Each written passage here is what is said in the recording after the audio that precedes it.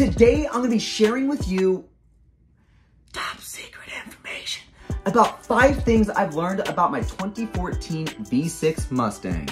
I didn't say top 3 things, nor did I say anything about top 7 things, because who the hell does top 7 best of anything? Let's move on. If you are curious to know more about my baby pony, stick around for some more insights because I might just change your perspective on the V6 Mustang.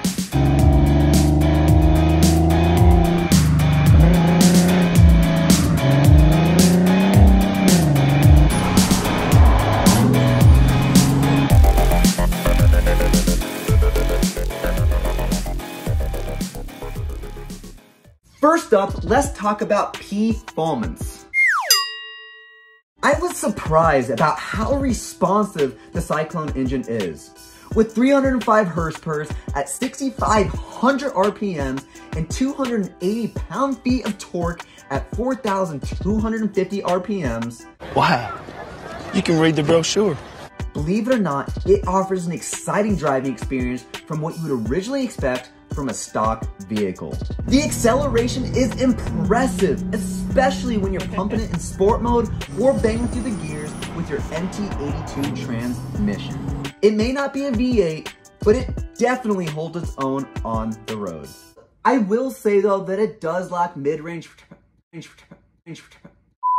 I will say though that this car does lack mid-range power, but you can feel it under the ass of your seat that this car has tremendous upside for additional power modifications. And I know this too because I have a pedal commander. I also have a really big cold air intake, and not only that, I have 2 beefy fucking mufflers in the back of the car that make a lot of noise, and with a lot of noise equals a lot of power, baby. But the thing that you just mentioned doesn't make any horsepower. Take a deep breath and take a joke breath. That leads us into our next point, and that is aftermarket support. There are tons and tons and tons and tons and tons and tons of performance and styling upgrades that you could do for your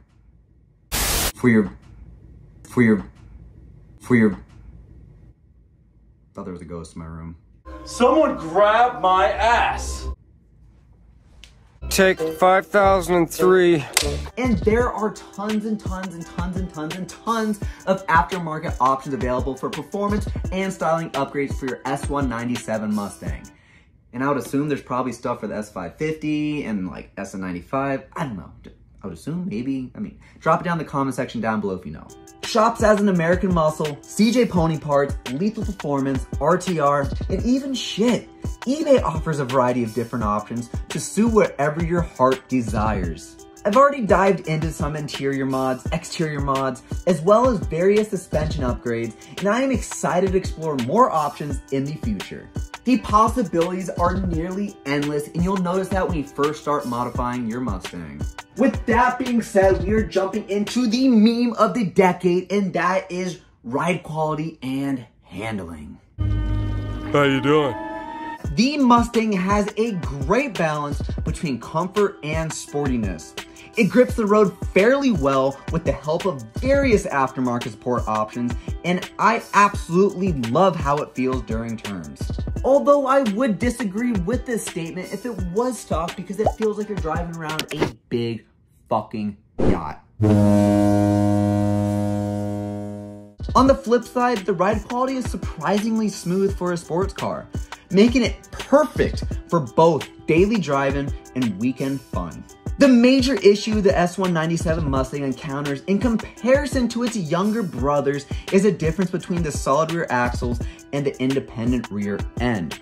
When one wheel encounters a bump or uneven surface, the other wheel is affected due to the rigid connection. This can lead to a loss of traction, especially during sharp turns or uneven road conditions, as the wheels can't move independently to adjust to the terrain. This design is simpler and lighter, which can benefit straight line performance on the other hand, but also the durability as well.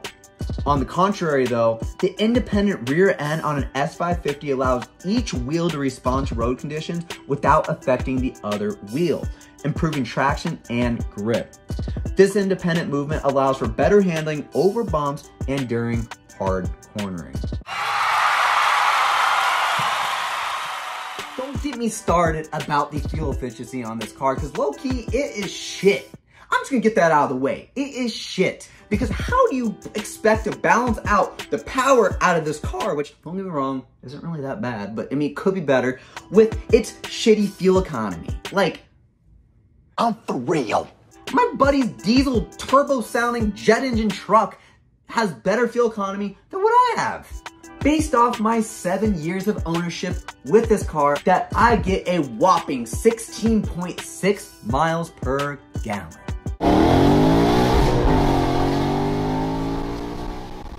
And lastly, we will touch upon technology and interior features, because I just recently uploaded a video about this specific topic. So I highly recommend checking that out when you have a free moment, which I know you do because you have a free moment to watch this video.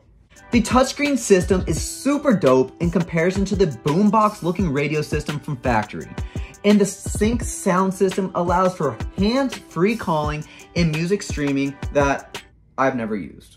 The stock speakers on this car are the best that I've ever experienced on a vehicle. No joke. I'm for real. Plus, the interior space is comfortable. Well, at least for the people in the front.